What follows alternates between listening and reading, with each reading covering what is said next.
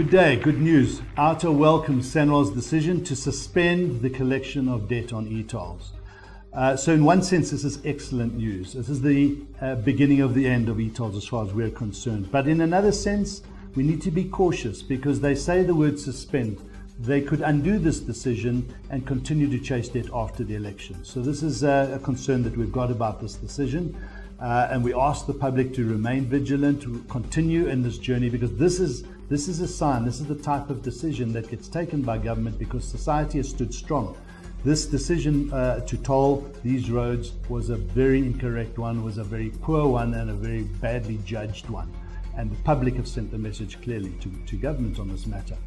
But we can't stop here because the roads have to be declared as non-tolled roads. Until that happens, we have to remain focused and remain in this fight. We have to make sure that we get clarity from government. What else does this decision of theirs mean? Does it mean now that the test case that we have, which is in that advanced stage, is also put on hold? Does it mean that all the summonses that are in the current court process are put on hold?